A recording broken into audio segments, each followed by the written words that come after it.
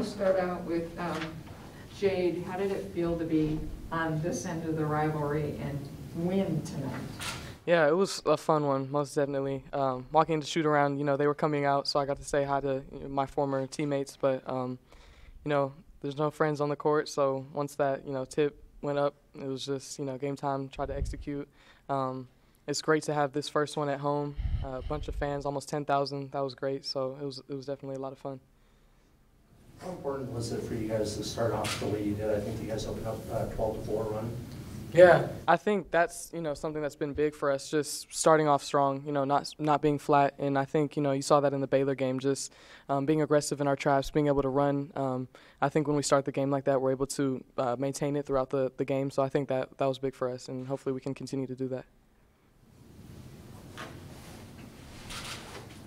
Esmery, Idea said that especially as you're preparing to go forward, you guys need to worry about staying out of foul trouble. So you did that today. How'd you play defense that was so effective on them inside?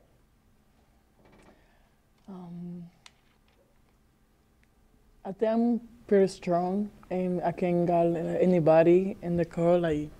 And play defense is the most important thing that we have to do to help the team. If I don't play really well defense, I don't think I'm not gonna help the team. And I don't know, that's it.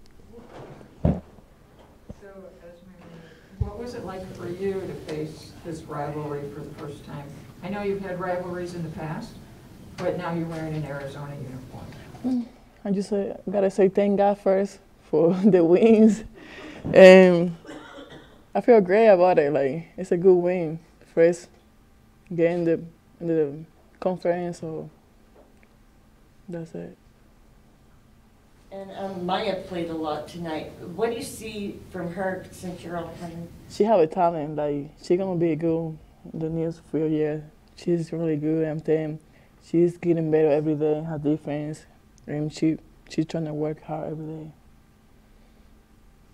For either one of you, we talked about that you came out from the get-go ready to play, and as the game wore on, your defense was pretty tight and the offense was clicking. As the game started to wear on, and in that third quarter when you really extended the lead, what were you guys thinking about, and how were you sort of able to sort of keep up that momentum? Because sometimes, when you have a big lead, you're not always still going. Yeah, I think we have 3 big games within 5 days. So we're looking at Cal, we're looking at Stanford, and I think just building on the things that we do need to work on. We weren't boxing out as well. We had some lack of execution on offense. So I think just staying poised and knowing that we're building for these upcoming games. That was big for us, and so that was a key point in timeouts. And you can never let up off the gas. So I think just having that mentality to continue to fix the things that we need to fix moving forward, I think that will help us. How important is it that you guys were able to go deeper in the bench today and kind of save your minutes for this upcoming stretch and being able to stay fresh? Yeah, it's really important. We have a lot of talent on the bench, so to be able to have them come in and get their minutes is great. It's fun to watch them. They get better every day. They challenge us every day, so it's well-deserved, and I think, they're going to continue to get good minutes and do, a solid job for us off the bench. So you both combined for, 35 points or something like that? I mean, and it was such a balanced attack on offense. What was that like for you as, right from the get-go, you were feeding to everybody, and that first run, everybody got something.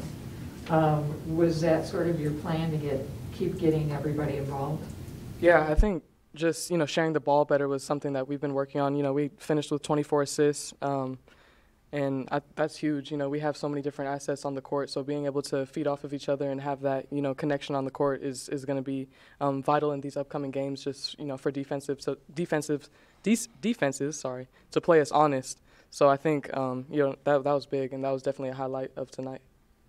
You used 7 3-point shots today. Was that more of how ASU was guarding you, or the game plan coming into the game kind of attacking the paint more? Yeah, I think, it's good to be aggressive. We don't want to settle. It wasn't really, a key point going into this game, but we were just trying to take what the defense gave us, and we were able to get in the paint, find each other when we did penetrate. So I think that was just something that was working for us. So continuing to do that was helpful. Anything else for the players? Thank you. Thanks, y'all. Thanks.